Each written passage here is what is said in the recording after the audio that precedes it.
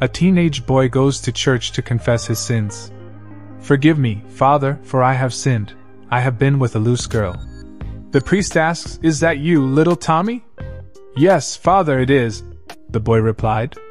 "And who was the girl you were with?" "I can't tell you, Father. I don't want to ruin her reputation." "Well, Tommy, I'm sure to find out her name sooner or later, so you may as well tell me now. Was it Patricia Williams?" "Sorry, Father, I cannot say." "Was it Lisa Davis?" "Till never tell," replied the boy. "Was it Kathy O'Dell?" "My lips are sealed, Father." Was it Brenda Jones then? "Please, Father, I cannot tell you." The priest sighs in frustration.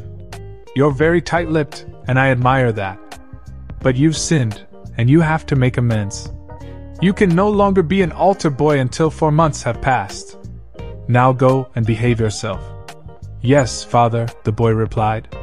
Tommy walks back to his pew and sits down. His friend Johnny slides over and whispers, "What did you get?" Tommy grins. 4 months of vacation and 4 good leads."